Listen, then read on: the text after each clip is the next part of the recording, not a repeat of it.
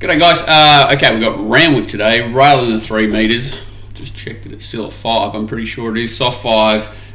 Driest track we've come across, and from reports, the track gallop sort of yesterday, looks like it should be pretty dry. So setting up for a pretty even track. Ideally you'll probably want to get 3 or 4 off in the straight if it is a little bit soft still, but if it's not, that inside section might be okay. I still doubt they'll stay hard fence. They rarely do at Randwick, but it'll be interesting to see how it plays a drying surface, considering all the traffic and everything the track's had. Sort of got to take into account too that no one's really been near that inside for a long time because of the way the tracks have been playing and they've been pushing the rails out. So it's a little bit interesting to see how this track plays, and I wouldn't be surprised if it was okay to be up on speed there today and closer to the inside. So keeping an eye on things, I'm just going to knock the first 5 races out again, hopefully get them all out before the first today. Just want to make sure these first 5 are out as early as possible. So starting with race 1, what have I done here? I've just got this a bit wide, but that's alright. Just move that in wrong way. Shouldn't matter. You can go away. Okay, race 1. The highway race today. I've come up with Boot Scooter, just a horse that looks rock solid, going extra well and really on the up. Dominant winner from the wrong spot in a pretty solid maiden at Scone. Second horse has come out and run well there. This horse has then gone up in grade to Newcastle, just to a class 1. Really slowly run race over this trip and hit the line quite nicely there with not a lot of pressure on a softish track. I think this horse will be better on top of the ground. Really hope it holds a spot just behind the leaders. No weight on its back, 53.5, and main danger's got to give it weight and a start, I would imagine. So it looks very hard to beat if it just finds that nice position early. The rider's a bit of a nightmare. Reese Jones can put in a bad one, but from a soft draw with this sort of horse, I think it should all play out okay. Touch wood, touch wood. Zadig will be up on speed, informed jockey Dylan Givens, and it should run well. The setup's good, and I think the drying track certainly plays into its hands. Bit of a one-paced horse, so a horse like Boot Scooter should be able to pick it off if all things are equal. Late in the race, it's probably got the superior turn of speed, Boot Scooter, and it should be hard to beat there. Tags is short in the betting. Not really sure why it's so short with the rider, and I'm not sure where it's going to get to. Should probably be midfield and have to give horse like Boot Scooter a start. And Stepley, who was back to close to its best form there last start. Obviously the firmer surface there was to its liking. Where does it get to here? Probably last. 59 and last makes it very difficult, but if they do overdo it up front, somehow it should run well. Angelical can improve, but does need to. Bit of a query runner today, but I think it's probably short enough. Thought that Hockahee was probably the value runner from inside draw that should lead or sit third the fence, and has a good setup. I think the drying track helps it as well too. Very fit horse, Hockahee, back in distance. So it's Boot Scooter for me here. I think it looks very hard to beat, and a few dangers, but probably Zadig and Hockahee up on speed are the ones that it's going to have to get past. The rest are going to have to come past Boot Scooter, which I think won't be an easy thing to do. So found this combination a little bit lately. Reese Jones and Northam in these highways and not a lot of luck, but the horse that in question normally gets sort of back and wide, whereas this one's got a bit more tactical speed, a nice draw, and a good setup. So should be hard to beat in the first Boot Scooter. Race 2, another race that I kind of like here. There's 2 main chances. The way I'm looking at it now, the maps, the key to this race. If Yankees can lead or sit outside leader, and Midnight Tokyo can slot in straight behind it, it doesn't jump that well, but sometimes horses after a couple of starts can learn to jump, and it does have a bit of speed after it hits the ground. So if it jumps on terms with them at all, like even a half length behind Yankees, and can somehow hold its back, I think it's the one to hold out, and Yankees is the one to run down, and I think it makes it a very good betting race potentially. I think Midnight Tokyo's around $6. The thing I'm trying to work out is how, it's coming back from Group 3 grade, where it's run very well over 1,200 metres, a slowly run race there, so I'm not too worried about back to 1,100 for it. But very strong. Its first starting race had outside the lead in 1,000 and was just strong there. Was just too good for them. It beat home She's a Belter and Robusto today, which are shorter price, like short price horses one's in a Group 1. Obviously come out and proven that form a little bit. It was off that day. It was on the inside there. She's a Belter came out and ran really well after that, and now starts like $5 in a Group 1 today. This horse is going to an open 2-year-old, and it's $6 against horses that are coming out of maidens at Goulburn and Hawkesbury. So it just seems the price has to be wrong. I know they're probably unfashionable, the rider and the trainer, a little bit. Midnight in Tokyo, but just has to run well here. And if it jumps, it's going to be mighty hard to beat. I do love Yankees as a horse and think 1,100 metres around here, drying surface and where it'll be in the run are all in its favour, and I think it's a very good horse.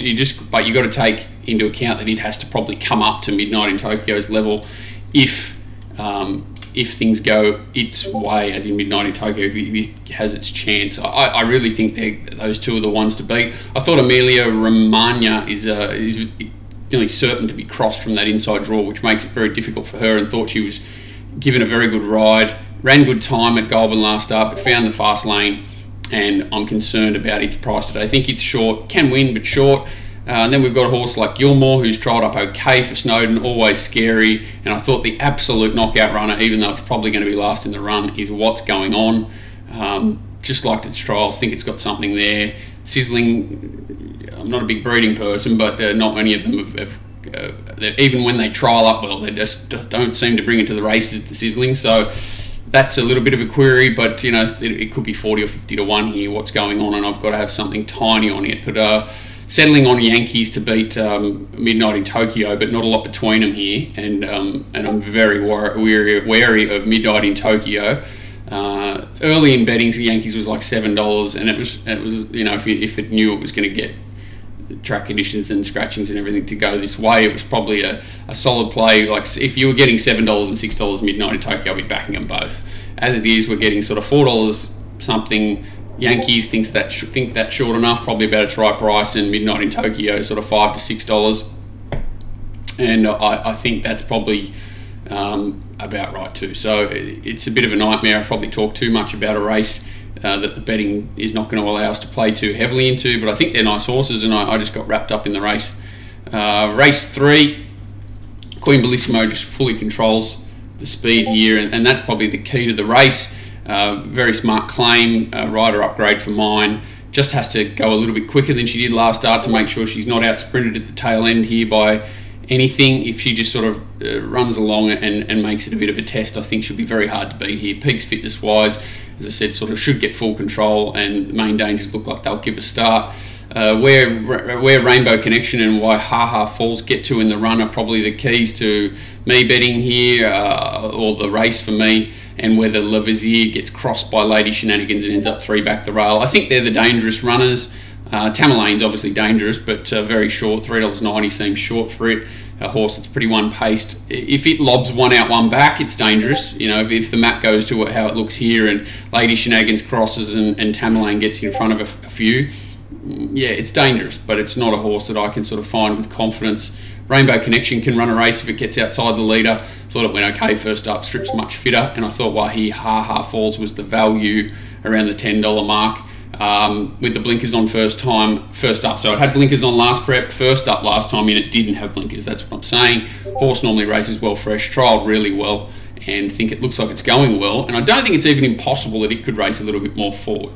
So the answer's a pineapple for me here, but I think why Ha Ha Falls is possibly the value at odds.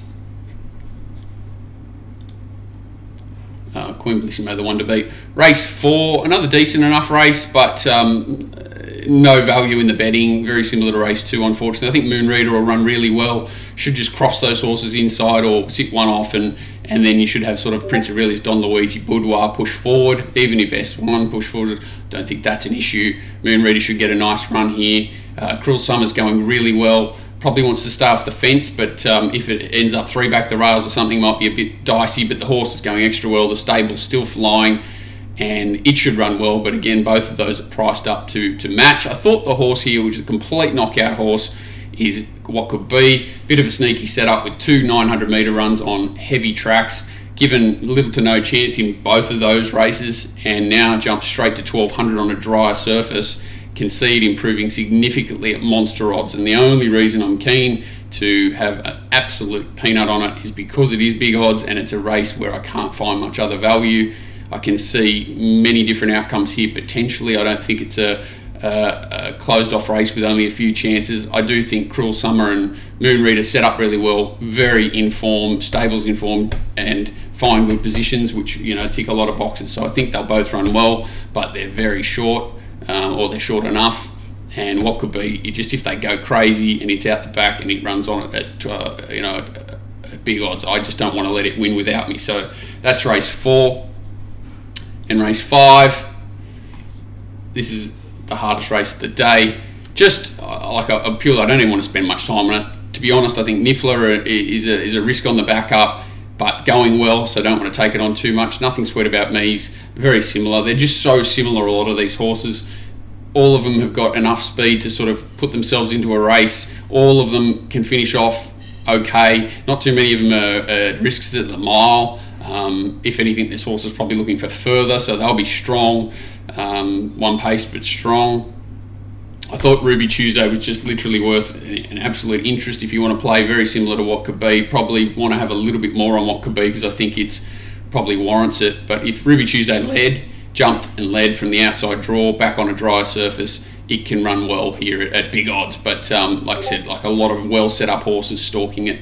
So don't want to be too crazy on betting up on it or anything like that. I thought maybe Ida was the one to beat as well, with a smart claim, with a little bit more positive ride potentially here. Try and cross those horses inside, and it can run well. But like I said, there's not much between these, and I don't think there's not anything too exciting in the betting either. So that's the first 5. A few decent races. Nothing lines up too much, but certainly Boot Scooter can run well in race 1. Yankees and Midnight in Tokyo can run well in race 2. Waihaha Falls needs a bit of luck in race 3. But I thought it trialling up quite nicely and looked value. Queen Bellissimo, the one to beat. Race 4, not a lot of value. We're just cheering for What Could Be to come from last, a bit like Rifles did on Wednesday. Just an interest bet for a horse that's got a bit of a different setup and may have been missed. Has got ability when it feels like it, even though it's getting on in age. All right, I'll come back as soon as I can with the rest. Thanks, guys.